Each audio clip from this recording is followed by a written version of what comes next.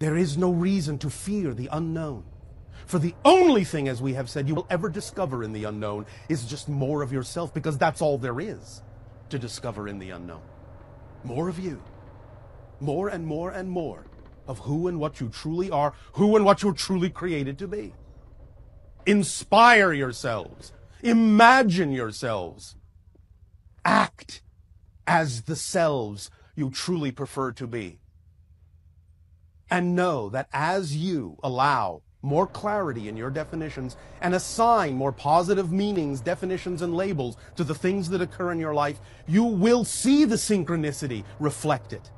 Not that you have to, because living your excitement and being in the state of being you prefer to be in is, in and of itself, reason enough to do it. And you don't really need another reason. You can choose to be happy because that's what you prefer. You don't need to wait for a reason. You are the creator of your reasons anyway. So if you experience the idea of unhappiness, then it is simply because it is your choice. Choose something else if you prefer something else, because there is nothing within creation that can contradict what you say is true for you. Not a thing.